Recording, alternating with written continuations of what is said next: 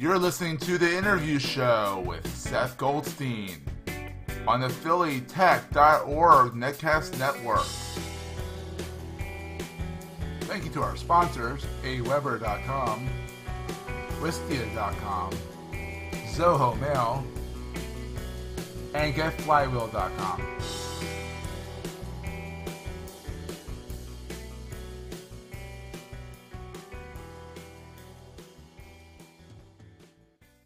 Hey everybody, welcome to another edition of The Interview Show. I am here with Amy. Amy, I'm not going to attempt to pronounce your last name unless you want to do it yourself. Schmittauer. Schmittaur, okay. It's, not quite as easy as Goldstein. No, it's not. You're right. Exactly. So Amy is the president and CEO of Vlog Boss. Is that the right title? Vlog Boss Studios. Yeah. A lot of people like to do that. Like they like to say vlog, like there's a hyphen in there, but there's not. So I like to just run with it. If someone says it, I don't mind, but it's Vlog Boss Studios. Yeah. Vlog Boss Studios. And she also is the face of Savvy Sexy Social. That's right. It doesn't really run off the tongue that easily. Yeah, no, yeah. But she's what we would call a YouTube star, Oh. starlet, Oh, okay. So check her out on YouTube. They're really fun. She does a lot of jump cuts, and depending on the show, every once in a while she'll go a little crazy. Like every once in a while she'll go a little nutty and kind of go off on a rant or something like that. Yeah, it's my outlet. I got to take advantage of it when I can. It's fun. It's always good for a good 4 or 5 minutes of like, all right, someone else is going crazy for once. Right, totally. And doing it more eloquently than I do. Well, to be fair, it's all in the editing, but thank you. I'm sure it's like, oh crap, I lost my train of thought. Yeah. Yeah, I tried to do the jump cuts and I'm like, oh, it's not worth it. I just do literally, I'm the king of the one take. If it doesn't take, I start over and do it again. It's good. Go with what you're good at. I like it. Exactly. So Amy, tell us about you. Who are you? Why do we care? So I am a video content marketing strategist. That's where sort of the blog comes into play. I wanted to let people know how to use social media and video to better get their message out there as a brand and as a brand that cares about what their audience and their target customer thinks. And so we talk a lot about that on SavvySexySocial.com, specifically about YouTube content strategy, what you could be doing to educate your audience and have it be an easier process to be found via search and all that kind of fun stuff. So it makes it fun when I'm delivering my message about marketing through video while getting people excited about making video, because people genuinely have a pretty good time learning about this side of their business while watching the channel. So that's always the goal. And of course, Vlog Boss, we work with our clients on their video content strategy, whether they're coming to design that plan or maybe they need help in part of the process of creating the videos. I even have a client who just refused to be on camera, knew they weren't going to do their brand any justice, and we hired a personality for them. So it's really any point in the process of getting your video strategy up and running that we can help with. Wow. Okay. So, how long have you been doing these videos for? Let's split this out. How long have you been doing vlogs first? So yeah, I started working for myself in early 2011 full time. I was doing a little bit of stuff. It was really scary, but that's totally freaky. Right. That's when the blog started because I knew I was going to need that outlet to let people know I existed. But I wanted to freelance for a while because I was still really unsure about exactly what I wanted to do in my business. There were things that I was good at and I was sort of trying everything. When you first start working for yourself, you'll take any client that'll give you a check. So never a good idea, but it's true. It's a terrible idea, but that's the bottom line. So that's what I was doing, but I am okay with it because it really helped me figure out that I was going to stand out most by focusing on video content because that's what I have as an upper hand. So in 2012, late 2012, I started my first LLC, Vlog Boss Studios, so that I could really feel good about the brand I was putting out there instead of just the social media girl, because there's so many people out there like that. It's not just about social, but a part of your social funnel. What original content strategy do you have and how is social media supporting it to get that message out there? That's where Vlog Boss Studios came about. Late 2012 is when it started. So it starts off, Savvy Sexy Social started first. Mm-hmm. Mm-hmm. And that's all the craziness happened first. And that's right. and then the seriousness happened later. Well, yeah, I mean, they're all pretty not that serious. Yeah, I mean, not, you can't take yourself too it seriously, you depends on know. how you look at it. But yeah, I mean, I had to let people know what I was good at so that they could come to me and help me figure out what I was an authority in. And it was video. So that's why I didn't feel good about just like starting some social media business when I was really unsure about what my true focus was going to be. I still had some experimenting to do. So yeah, that's pretty much how it went. Very cool. So, Savvy Sexy Social releases what, Tuesday, Wednesdays, and Thursdays? Tuesday, Wednesday, Thursday. Yep. What made you do Tuesday, Wednesday, Thursday, one after the other versus a Wednesday?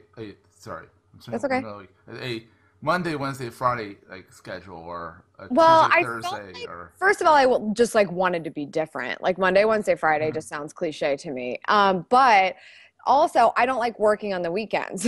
So, I mean, I do end true. up working on the weekends, but I didn't want to have to, get dolled up and in front of the camera on a Sunday so I could publish a Monday video. I knew that I could set aside one day a week for just my business, focus on all my stuff, whether it's just like getting accounting done, talking with my contractors, and getting the marketing done. So Mondays are my day for my business, and that's the day that I film all 3 videos and get them ready for publish the rest of the week so that they go out Tuesday, Wednesday, Thursday, and I can focus on other parts of the business, mostly client work, while that stuff is just sort of on autopilot.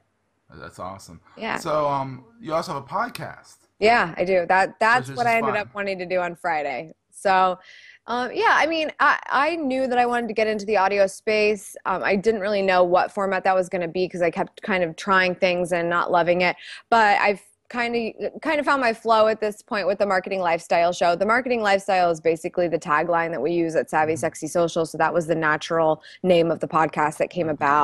about. And it just gives me an opportunity to build upon the fact that in a YouTube video, you're lucky if you can get someone to pay attention for 5 minutes. So in a podcast where you can kind of elaborate a little bit more and have more of a conversational piece of content with your audience, it was just like something I was really dying for an outlet to do. So yeah, I really love it. I think we just published episode 29 today. That's It's exciting. not Yeah. been around forever, but it's been so awesome, and I've had such amazing guests. Just last week, while I was at the Consumer Electronics Show, I had a couple of my very smart, techie YouTuber friends who have just enormous followings on the platform. We're talking about the number one tech YouTuber in the world, Marquez Brownlee, Yeah. who's made national news numerous times. So, Hmm.